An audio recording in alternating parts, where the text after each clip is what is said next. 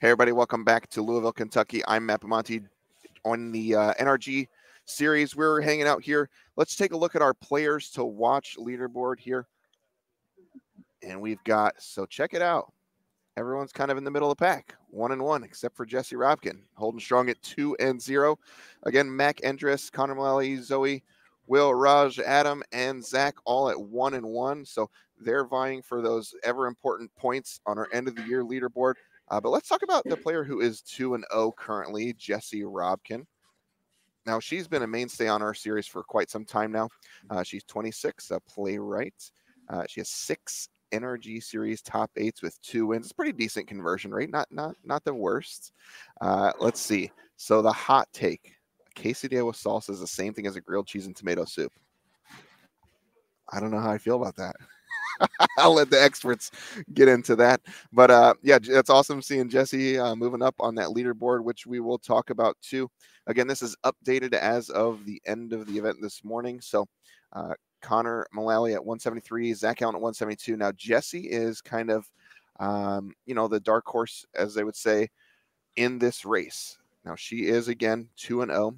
Those other players that are ahead of her are 1-1. So there's a shot that she could lock up the player of the year. Now, if she gets there, maybe with a win today, would be pretty impressive stuff. So a lot of drama still to unfold here as we continue through our Swiss rounds. It sounds like the players are getting ready to get started. So I'm going to send you back down to Joe and Dom for round number 3 here in Louisville.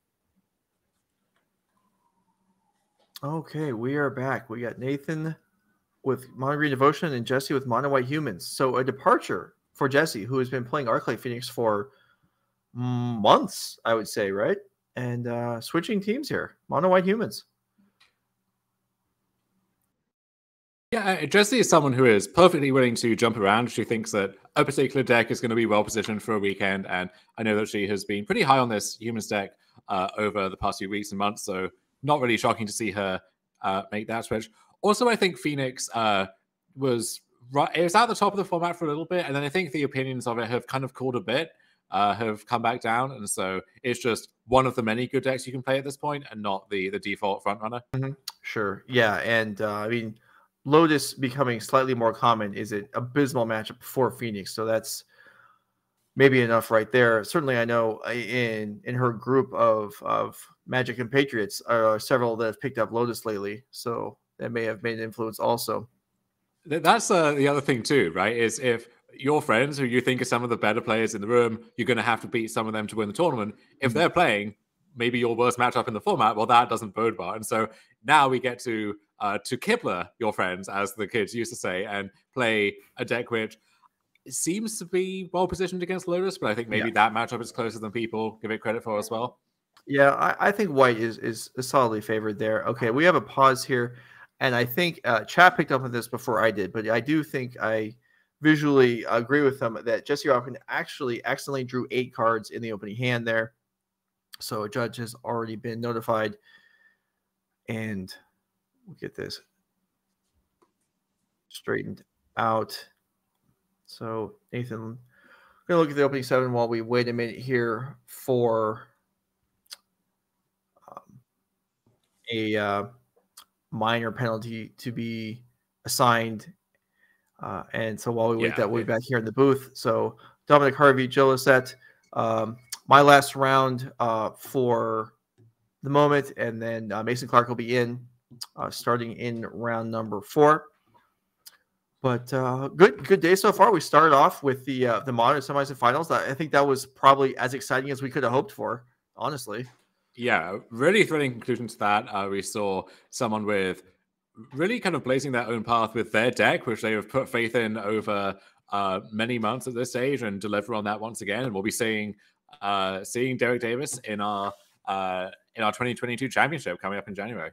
Yeah, absolutely. All right, so Jesse is shuffling and representing here, so we can go back down to the table and pick up the beginning of round number 3 here. Jesse in a battle for the player of the year. Currently a little bit adrift of the leaders, but a deficit that is easily able to be made up with a strong performance. if Connor and Zach Allen do not finish well this weekend. So here is an actual 7-card hand for Jesse, which looks like only one land there. Now, I don't know what the penalty actually would be for calling a judge on yourself for drawing an extra card opening hand. I assume it's probably a forced mulligan, but I don't know that for sure. Okay, we are. Yeah, we'll try and get a confirmation from our table spotter as to exactly what happened there. Mm-hmm. So it looks like Jesse is. See when the shuffling slows down. Is starting on 6 cards. Yeah, and waiting for Nathan to confirm his choice as well. Okay, and here we go. We are your other choice for everyone, and Nathan with my chosen forest artwork. So good job. We're in agreement on that. Kindred Spirits, leading into, well, it only goes so far though, because that's not the elf I would have chosen. But what are you gonna do? No. Here we go at second bodyguard. Well, what Elvish Mystic floats your boat? Oh, well, to start with, I mean, well, okay, that's a Mystic. Sure, I was thinking Llanowar. So yeah, never mind. Maybe that's the only option. I don't know the alternate arts. Yeah, I just saw probably the most flashy Elvish Mystic you can get your hands on. Yeah. Okay. All right. So we got Elf into Kiora into Oath of Nissa here.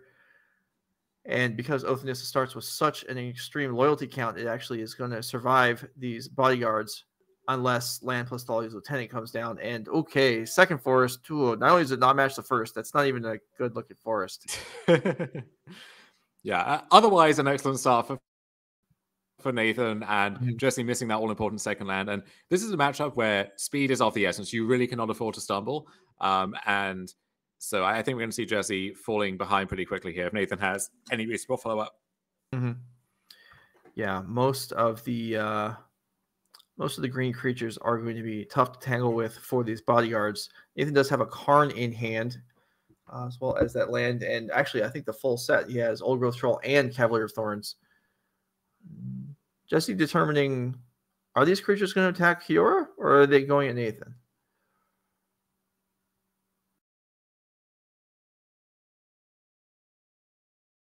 This is a really tricky dilemma that the green deck puts you in because, as you said, Kiora has so much loyalty that if you spend your time attacking it down, that's often 6, 7 or more damage you could have dealt to your opponent instead, which if you're playing an aggro deck against what is effectively like a combo deck, a ramp deck, that damage is very important.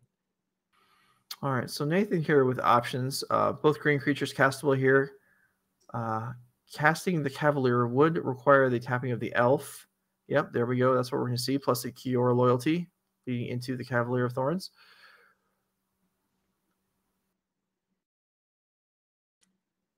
Card drawn from Kiora, and then we see the trigger go off here. So Jesse will be able to kill the Kiora at the cost of a bodyguard this turn, but I mean, it's a rough spot to be in, even though Nathan misses. It's like a full whiff on the Cavalier, but yeah.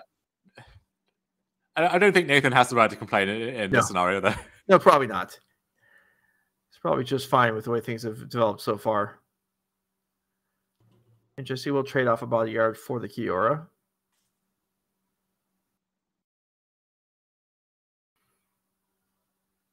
But a very, very minor victory to be sure, as she is struggling to develop here.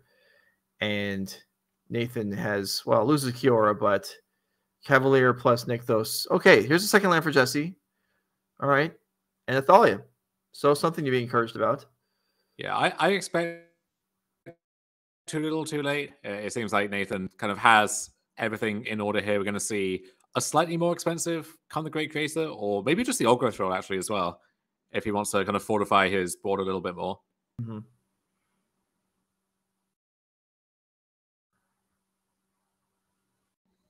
All right, so there's Nykthos activation for what looks like 5 mana.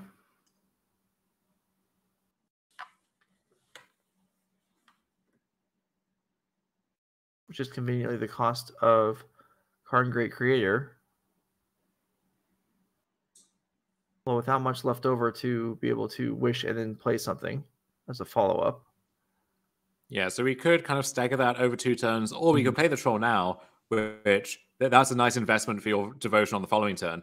adding 3 to that count there. So could see that instead. Nathan going to check the sideboard just to see what options we're working with, and we can do that ourselves. Yeah. So the mono green sideboard at this point has been pretty optimized. You see maybe 1 or 2 slots that are up for debate, but the core 12 to 13 cards you can pretty safely pencil in there. Yeah, absolutely. And I'm sure Jesse is fully aware of what those cards are as well. All right, so here is an Oath, which costs 2 mana,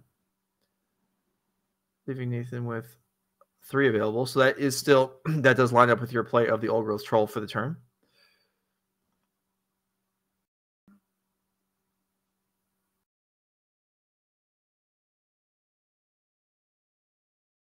And an Elf, which can be cast off the Elf, so Nathan can still deploy both creatures. And yeah, set up for quite a bit of mana available for the next turn.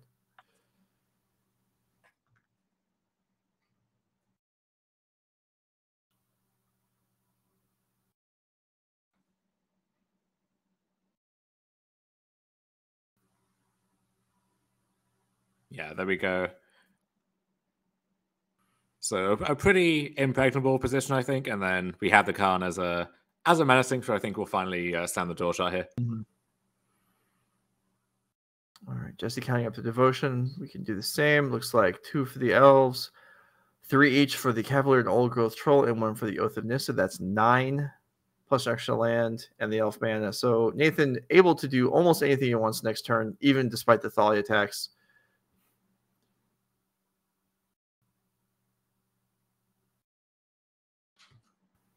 Never one to give up, though. Jesse will add Thalia's Lieutenant to the board, grow the creatures a little bit, but they still can't rumble with the significant green creatures.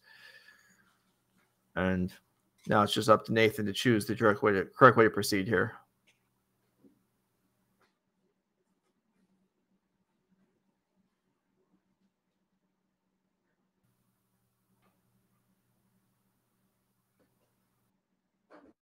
So leading off with yet another Cavalier, and then if we hit Nykthos off this, then, which it looks like we did, then we just get to get another even bigger burst of mana, culminating in Karn for really whatever takes your fancy at this point. Right. I mean, options certainly would include Sky Sovereign, maybe Cityscape Leveler if Nathan's playing that. When your opponent is stuck on 2 land against God-Pharaoh statue is an option, even though it wouldn't necessarily normally be the ideal play against a white deck.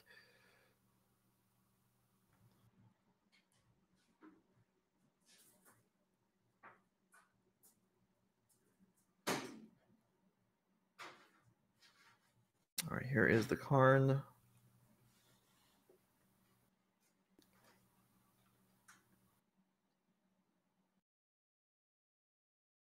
And I think any of Sky Sovereign, Cityscape Leveler, which it looks like it's a choice, is going to seal the deal.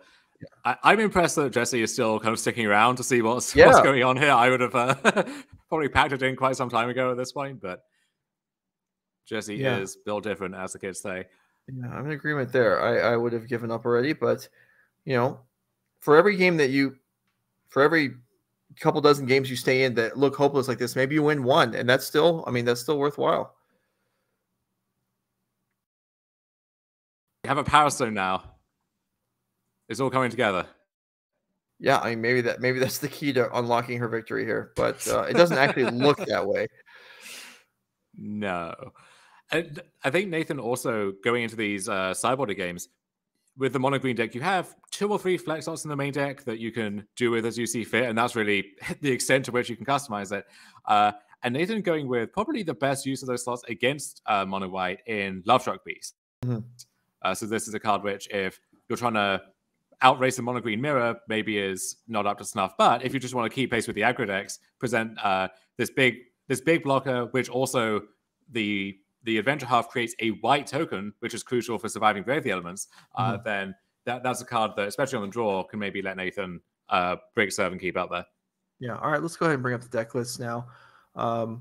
We can start with Nathan's green deck. All the green decks are fairly stock, except for, as Dallin was explaining, the 2 kind of main deck option cards, which are Lovestruck Beast in this case. You can see the sideboard, which consists solely of artifacts to wish for with Karn. Now, looking over at Jesse's mono white deck, we see probably pretty much the same thing we saw from Harrison Fang last round.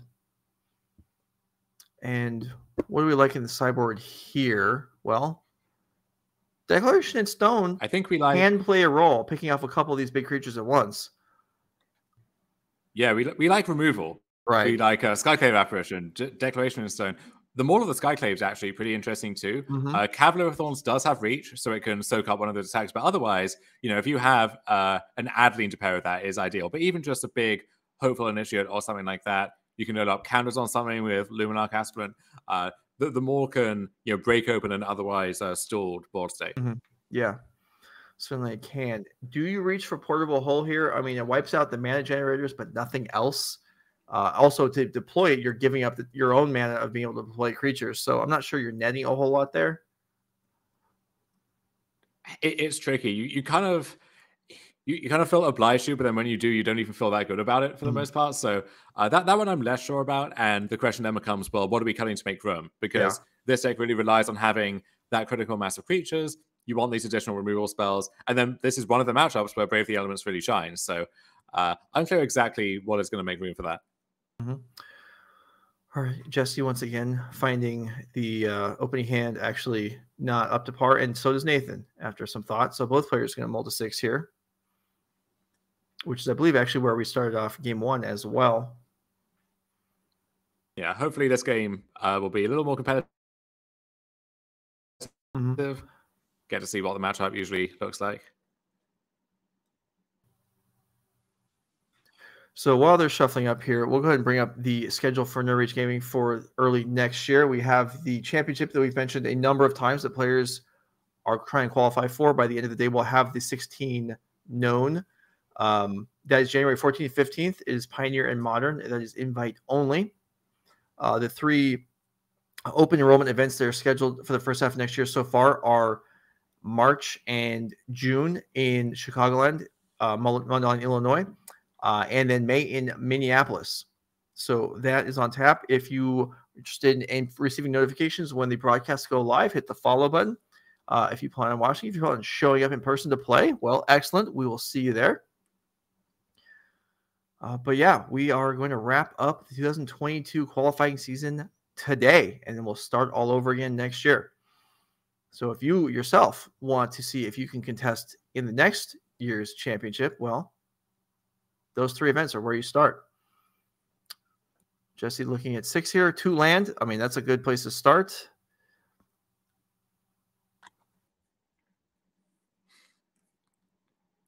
And Nathan with a mix of mana and accelerators, and we're underway. No 1-drop, though. Oh, there's my good-looking elf. That's the one I remember from when I was a kid. It's whiteboarded. How do you feel about that? I feel like it's perfect. I mean, when I started playing, all the cards were all the revised cards we started playing with were whiteboarded. So yeah, whiteboarded feels like home to me. All right, so Oath of Nissa will give Nathan some selection. We see another point of customization of the deck. We see Nicol Bolas, but not going to be the selection.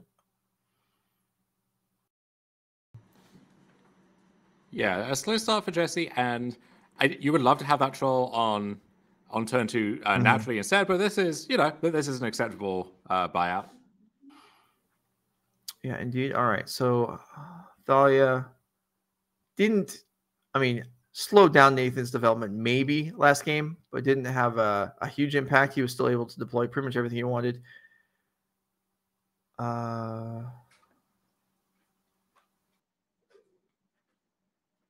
Now we're 4, 5, 6, 7. An issue here, unclear what it is. Jesse appears to have 4 cards in hand plus 3 permanents. That's 7. That should be the right number since she was on the play. Yeah, so if we start with 6, that's 5 up to 6, 5, 4, and then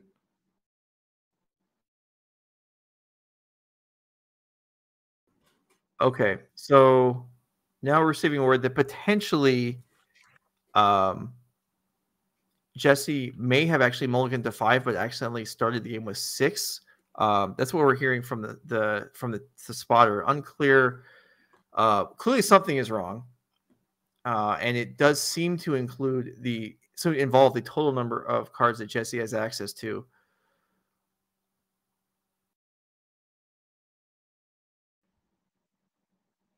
All right, so this might take a moment. So we'll come back here and get that sorted out. In the meantime, all right. So we have this championship coming up next month that these players are casting for, and it consists of Pioneer and Modern. In the past, the event has also included Legacy or Limited. So Dominic, if you're playing in a championship event, how many events do you want to have? We talked earlier about how many events do you want to keep track of, just in general, as far as playing. But if you're preparing for a specific weekend, what do you think is the ideal? Do you want Limited in the field? Do you want Legacy? Do you want Pauper? Like what do you want to play? I don't want Pauper. I can tell you that much right now. Limited, I'm not naturally a limited gamer. I think it would be fun to have some kind of like high stakes competitive limited in the rotation somewhere. And I think the nice thing about having that at a smaller tournament is you can, well, first of all, you can draft, and then you can really follow the drafts and cover someone's draft in depth, and it's easier to focus on what happened in this pod versus that pod and some of the individual decks. And so I think Limited, certainly covering Limited, I think presents its own challenges. But I think that's the ideal setting for it, as opposed to, like day one of a sealed Grand Prix, for example, where you kind of have no idea what's going on or what the storylines are. And then even on day 2, you're kind of jumping between different players and different pods, and it can be hard to follow sometimes. Yeah, no, I agree with you there. Covering Limited in a large event is very different than covering Limited where you can track, where you basically are playing all the matches within maybe the players that you watched draft. So I know there were some advocates for having Limited in the championship like we did last year, but in the end it kind of came down to, at least for this year, is that the feeling was that a lot of the players don't really want it. Some of them do. Some of them want Legacy. There's probably some Vintage fans out there. If there's any in the Midwest, let's get some Vintage in there. Let's go. Yeah, sure. I mean, why not? But no, Pioneer and Modern is part of the feeling was that most of the work done to qualify for the championship was in Pioneer and Modern. So it seemed a little bit of a curveball to throw out other formats for these players to have to navigate right at the end. So that's what we ended up with. Pioneer and Modern, and here we are back at the table, and we'll see. Okay, it's a hidden card error. So what happened is Jesse's going to have to reveal her hand. Nathan will be able to choose one that goes back. This is what happens when you end up with an extra card in your hand accidentally. The opponent basically, to avoid any potential advantage gained by Jesse, Nathan is the one that chooses which card goes back. And so can we get where is this actually the result of what was in effect a mulligan to 5 that was accidentally drawn as 6? So okay, so that's where we're at right now. So Jesse's hand being corrected mid-game back to what was supposed to be a 5-card opener, and then we'll proceed from there.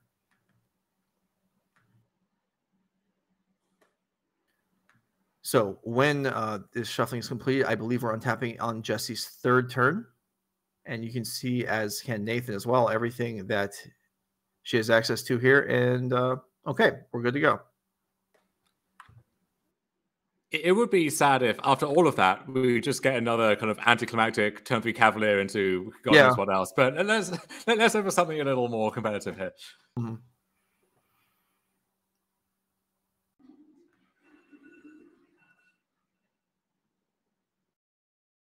Okay. Luminarch Aspirant, Thalia gets buffed, and Thalia gets in there. So Jesse, 3rd in line right now for the Player of the Year race, but I believe we said in Matt's intro, the 2 players ahead of her both lost once already in this event. So we'll see how this plays out over the course of the day, but she is certainly still in the running. Got her spot in the championship locked up, but can she take home Player of the Year? Yeah, she needs them to not have a good day at the opposite and for her to make a run herself. So it's always one of these weird situations, right, where you're rooting almost for the failure of these people who you've been playing with and against the entire year. But I mean, that's the essence of competition, right? Yeah, exactly. I mean, and that depends on your personality. For me personally, I have no problem rooting against people, even the ones that, you know, that I will know. If it's right, yes, sure, they can fall. But if they got hit by a truck outside the venue, you know, or, well, that's a little bit much. Maybe they just got, you know, bushwhacked in the way there, and they lost their deck or something. Oh, that's a shame. But all right, so yeah, and some people are, you know, just as happy if their friends do well as if they are, and good for them too. I'm watching my back if we're ever competing for any kind of accolade at the same time. I'm just getting that on the record right now. Okay, here we go. Nathan continues to develop Kiora into play. Jesse says, "Yeah, that costs more."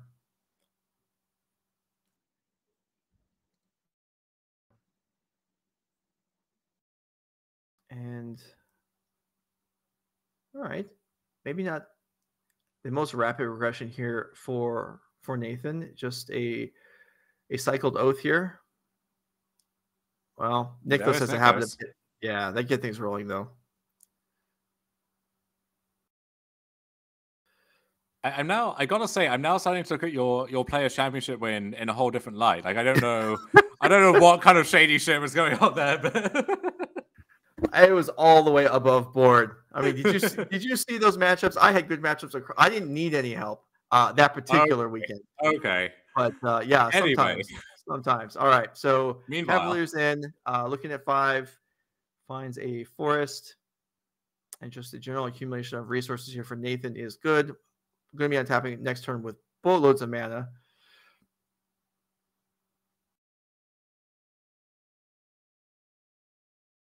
Do we know that one card left in Nathan's hand? Is it a useful payoff for 10 trillion green mana? I believe it's a Karn, so the answer is yes. So yes, okay.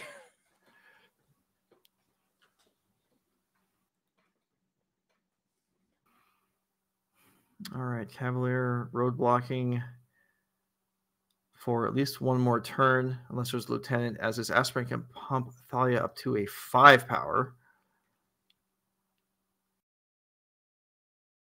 And Cavalier of Thorns, in addition to its awesome come into play trigger, it's pretty useful death trigger, it's also just huge.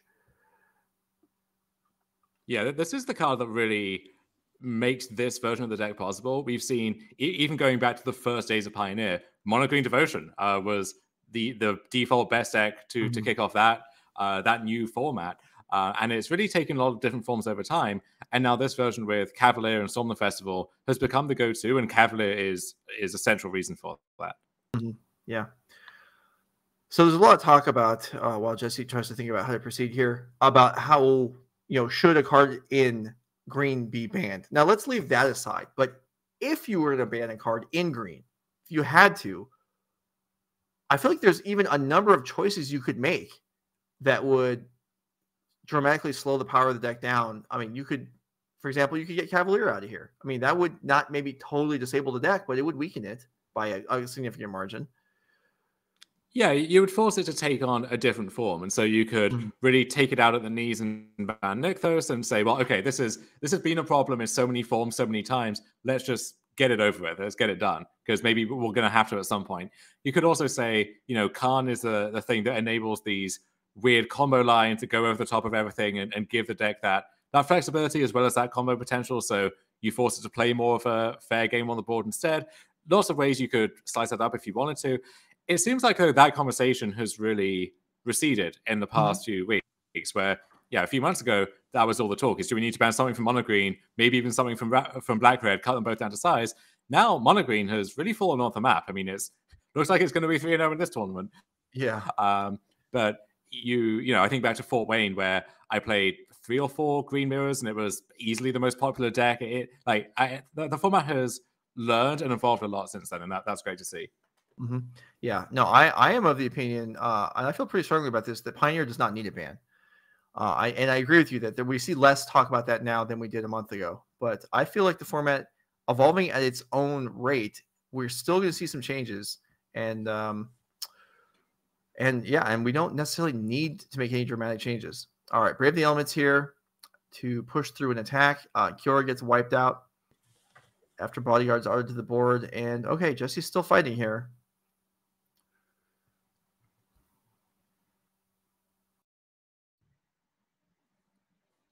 So that elf is effectively free when we're going to be making mana with Nykthos here, and we're going to be making a lot. So that's 3, 6, 7, 8, 9, 10, 11, and that's not even counting whatever may or may not be off screen as well. So we're going to be able to play Karn and fetch maybe the Leveler again. I assume would be the default, but I guess we'll see. Okay, here we go. So Old Growth Troll attached to a forest still counts for devotion, plus everything else that's there. And yeah, Nathan's gonna think about this too. I'm sure Jesse's just like, oh, I hope your card in hand sucks. Maybe you're just bluffing. Can't it be Lair the Hydra animate, even if it's tapped, and just waste your turn? But no. Nathan picks up the sideboard.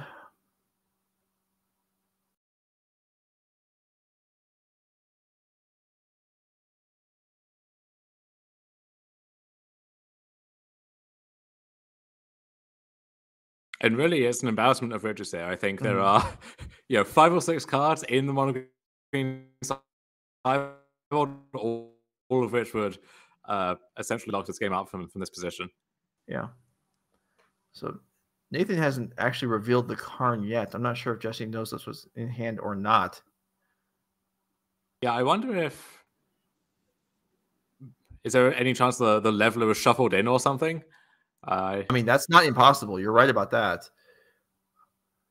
Okay, maybe we're just double checking before we actually commit to this. Mm-hmm. All right, see that green die there? That probably represents floating mana.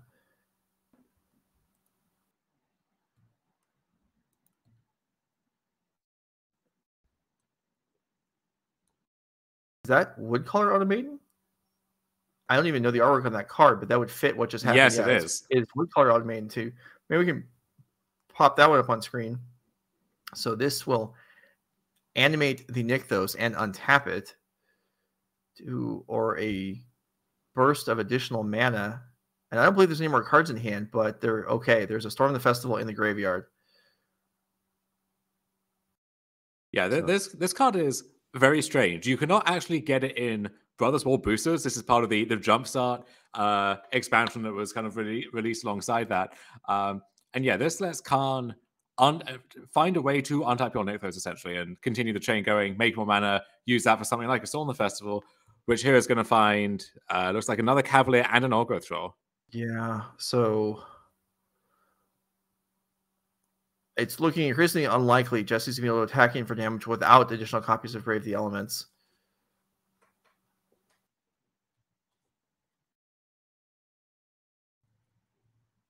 And as long as this Karn is protected, then next turn, Nykthos, I don't know if there's any reason to count the mana anymore.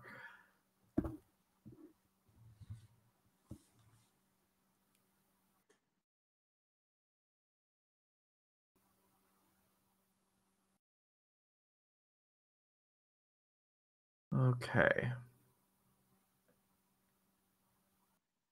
So is there enough of board presence here that Nathan feels good on attacking here? It looks like that is the case, and Cavalier comes across for 5. So first dent in Jesse's life total this game.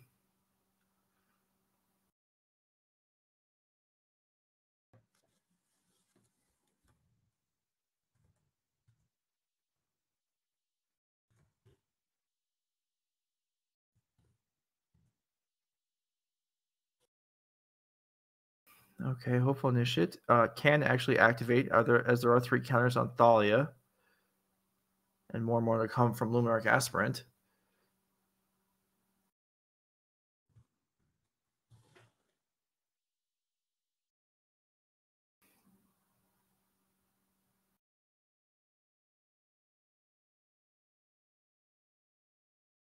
All right, and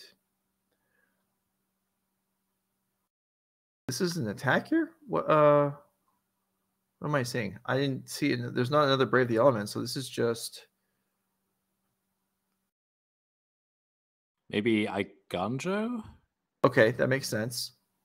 Or maybe this is just the last hurrah, We're charging over the top, and then we know that not many of us are making it back alive.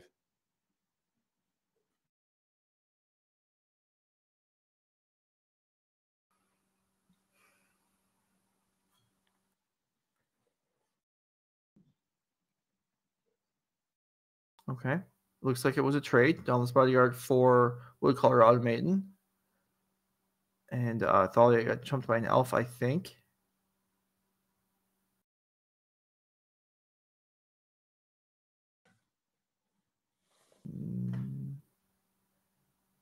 All right. Well, we still have another Nykthos was drawn, just in case Nathan needed more mana. And so this Karn, Jesse's almost dead on the board just from combat. I mean, not quite, but see what comes up here from Karn, the great creator this time. Karn, I mean, kind of plays the same way in every format. If you have a bunch of mana available, you have this toolbox of cards. It does take up a good chunk of your sideboard, whether it's half or all of it in this case, but access to a lot of stuff. And the fact that you don't sideboard, in some cases, makes things simpler, so you can spend more mental energy on other aspects of the game. The most offensive thing about Karn to me is sometimes you don't even need to activate it for him to win the game by itself. That static ability, if you, sure, that's true. If you rely on artifacts in any way, is going to be a body blow. Mm-hmm. All right. Cityscape Leveler is the choice this time around. And as it often is, this will just wipe out the most powerful card on Jesse's board, which looks currently to be the Thalia.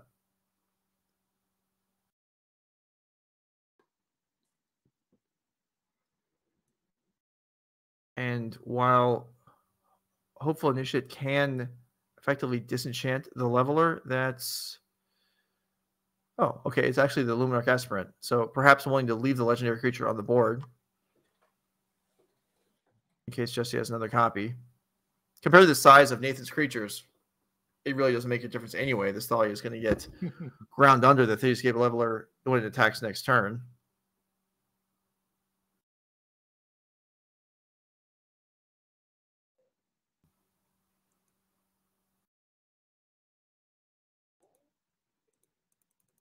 Okay, and there's the Eiganjo that you suggested might be there, and Old Growth Troll will join the forests at the bottom of Nathan's board, but Jesse falls to 5, needing... Well, I mean, is there a card that even is relevant here? She's facing out an awful lot from Nathan here.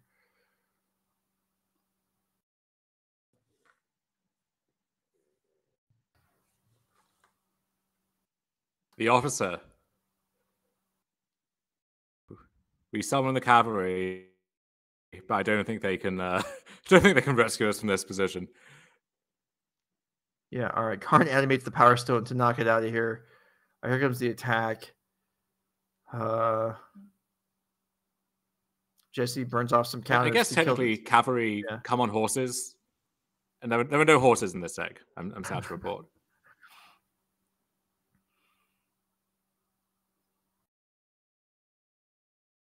It's Mutavolt as a horse. I'm sorry, I take that back.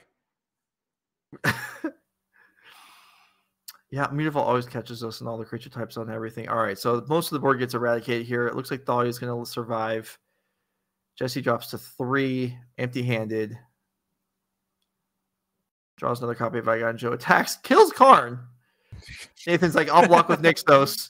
Which gets Eiganjo. All right, well, certainly Jesse used all of her cards, but comes up well shy of beating Nathan against Mono Green Devotion, who really, it was more, could we say it was more a matter of the white deck just not functioning ideally in that match? I mean, no one dropped that game. I thought he did come down, but Nathan, did his thing, chose his Karn targets wisely, and just leveled the board basically. Yeah, and that's why, I think one of why the numbers say is favored against green, but then sometimes you look at the games and the green deck just does its thing, and you wonder how anything is favored against it, let alone mono white. Yeah, but again, when the green deck wins, that's what it's going to look like a lot of time. All right, let's get the backup match going here. That was a fairly long first match, so we're going to run through this. This is game 1. We got Nathaniel Chandler on Simic Ramp versus Travis Williams on Izzy. So we wanted to get this one in because this is a bit of a fringe deck. This is not just Simic Ramp. This is Crush of Tentacles. This is Sylvan Advocate and Tatiova with Awaken the Wood. There's a lot of cool stuff going on here. So I was I was very keen to get this one in front of the lights. I don't know when the last time I've seen Sylvan Advocate was. And was that the the Nissa Planeswalker creature? That just got found we got a few different Nissas in here. Yeah, I suppose we do. Got Flip Nissa, we've got Nissa Who Shakes the World, which that used to be a mainstay in mono green, and that one has really fallen by the wayside. But glad to see that one finding another home. Yeah, I love Flip Nissa. All right, here we go. Here's Travis Williams with Is It Phoenix? The more standard deck out of this pairing, which is an understatement. You sit down. I mean, Sylvan Advocate, there's probably a fair number of people in this tournament that would have to read Sylvan Advocate. In fact, that probably stands for a number of the cards in Nathan's deck. Gets attacked here. What do you have to play around here if you're Travis as far as choosing to block with Ledger Shredder? I mean, you have no idea what's going to come out of this deck. I mean, your opponent has Sylvan Advocate. They could have anything, right? Yeah. So, yeah, if you're Chandler, send that thing in confidently and put Travis to the test. All right, here is Connive, Pitch, Arclight Phoenix. So yeah, is a Phoenix deck really humming along and doing its thing here? Off to a very nice start. I mean, this is a third 1-mana spell in this turn. Ooh! Oh god, are we returning both Phoenixes? Wow. Okay, so it looks like we are going to watch a bloodbath instead of the cool Civic Crush deck doing its thing. But you know, that's how it goes sometimes. Yeah, you get the cool deck on camera and then it just gets squashed. We'll see. Nathaniel Chandler, what do you got for us? All right.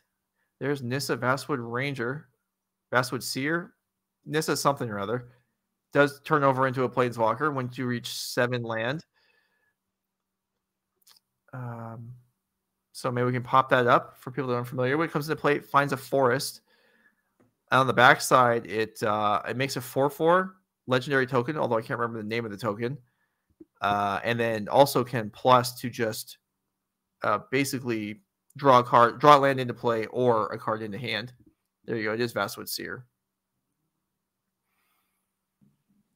Okay, well that's exciting and that's great and everything, but Nathaniel Chandler needs an answer to this Air Force of Travis Williams that is beating down here. Came out early on turn 3, attacking again on turn 4 for a not insignificant. Yeah, 8 damage coming across. All right, Crush of Tentacles is drawn. Are we awakening the world anytime soon? Any Ashayas in chat? No? Doesn't look like it. Seven lands is a lot to ask for at this stage.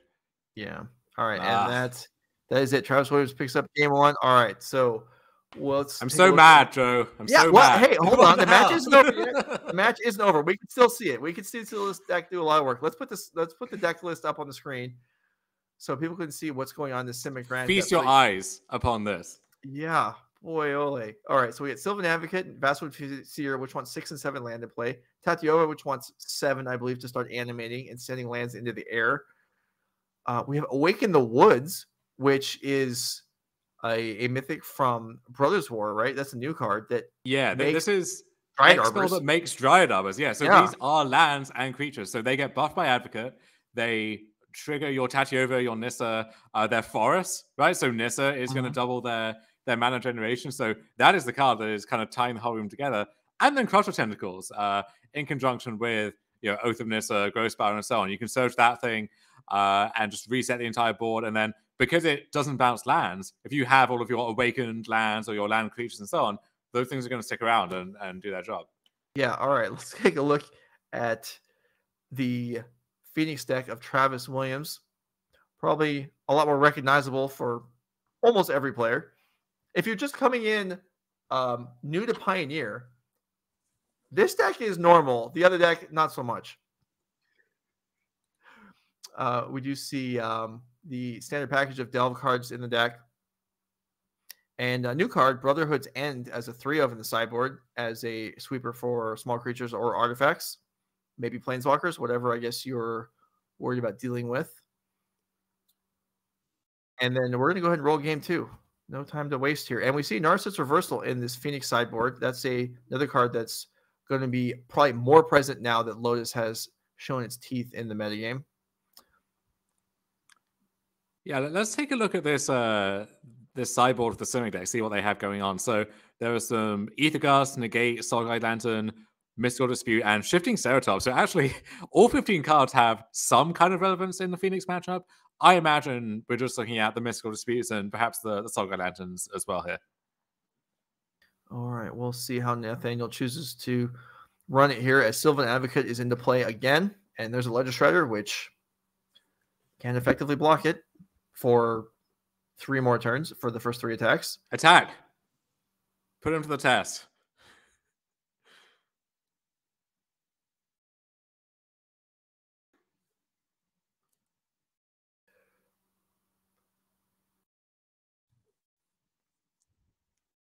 Travis Williams giving this a thought here. And really, I mean, you're in round 3 of a tournament that, it has meaningful stakes. And you're playing against a deck where, I mean, maybe Nathaniel and Travis are friends and Travis knows everything that's going on in Nathaniel's deck. Or maybe he has to read 20 cards in the deck and is somewhat taken aback by what he's facing here. Is it Growth Spiral gets cast? It does look like Nathaniel beat the Celestia Angels deck last round, which kind of makes sense if you think about it, right? Like that's a deck where you have enough time to build your own big board, and then Crush can just reset everything on theirs, and you can go way over the top. So maybe that all makes sense. All right, Nissa finds an Ether Gust and goes to the bottom. Oh, this was okay. So yeah. Travis let the Nissa resolve because he would rather Nathaniel have the forest than just redraw the Nissa next turn. Yeah, heads up move by Travis there. Right. A similar move is sometimes done with Cavalier of Thorns. So the forest is picked up. So card disadvantages trade for Travis there, but it does get rid of the Nissa permanently.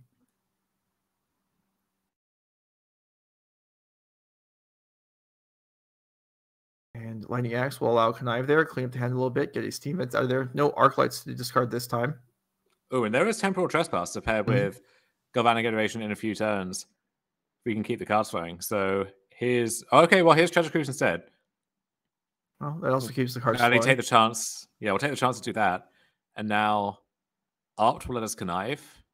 I imagine Phoenix heading away here. There it is. Resolving the Opt now.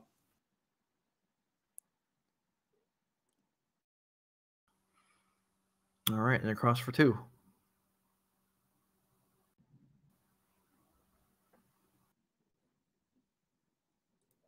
Travis being at 16. Let's see how many. Okay, we did have 2 steam vents. All right. All right. Well, 6 land in play. We're in progress. Okay. There's Nissa. So now lots of mana available. Yeah. Yeah. Card we really haven't seen as a centerpiece of a deck in quite some time at this point, but I don't know if this is Stockholm Syndrome or something, but I almost miss it despite having it, ruin me in Standard for like 4 months back to back.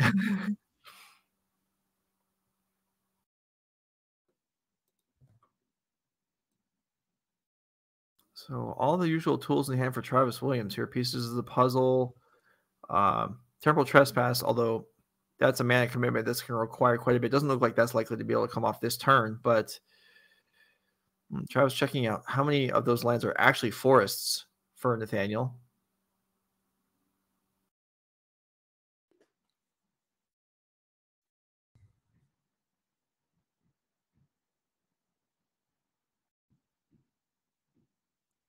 All right, pieces on the stack.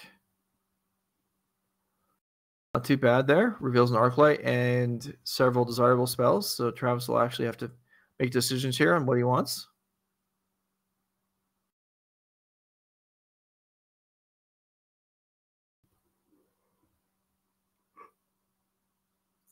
And so ideally we would either, with 2 Phoenixes, so those I think returning those is just the absolute top priority at this point. If we can get those back, they can take down Nissa, Shredder can start applying pressure upstairs, and then we're basically back in the same position we were in game 1. So yeah, it looks like we've assembled that chain here. It sure Lightning does. Axe. Yeah. And here taking we down go. the forest. And well, things looked promising there for Nathaniel, but a solid turn for Travis Williams clears the board entirely. Yeah, this seems like a really rough matchup for Nathaniel, where the removal's pretty good against you. They have a bunch of big flies that are tough to deal with, and also the galvanic trespass engine just kind of goes way over the top of a lot of what you're trying to do yourself. Okay, is it Nissa's renewal? Yeah. All right. So ramp 3. Yeah, gain 7 life, get 3 basics. So you curve that into a Wake in the Woods for 8 or what have you. Like that's a pretty pretty impressive sequence, but there is not much time left to do something like that. No, there surely is not. So gain 7 life, but facing down 8 damage on the board, and if the Temporal Trespass finds its way onto the stack, then it could be a lot more.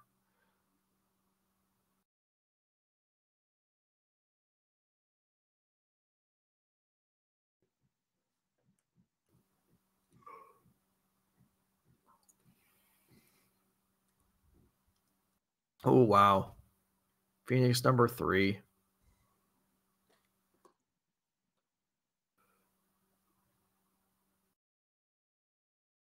And I think was that a second trespass? Yeah, it looks like it. And yeah, so we think of this big flashy galvanic iteration trespass sequence. Sometimes you just draw 2 of them and cast 2 of them, and that gets the job done itself. Yeah, that's an attack for 12. I don't know if that 7 gain last string got added to the tally or not. So either way, Nathaniel is vanquished, and Travis Williams will pick up the win and advance to 3-0 with the Phoenix deck. Congratulations to him. Moving along through the event here, and yeah, well, that's kind of what happens. Fringe decks. There's a reason why the tier decks are the tier decks, is because they're just strong overall against a wide variety of opponents. All right, that is going to do it for my portion of the morning. Dom will be back for round 4 in a few moments with Mason Harvey, so stick around. Mason Clark.